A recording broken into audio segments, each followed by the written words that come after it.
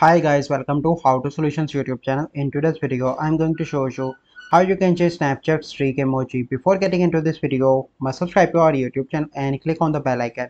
So the first step you need to do is to open Snapchat.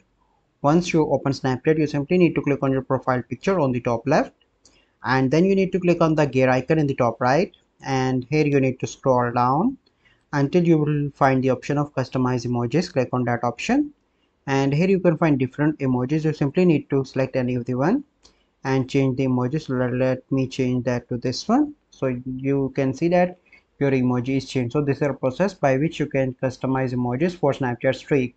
I hope you find this video helpful. If you find this video helpful, must like this video, subscribe to our YouTube channel for future videos. We'll see you in the next video. Thank you, have a good day.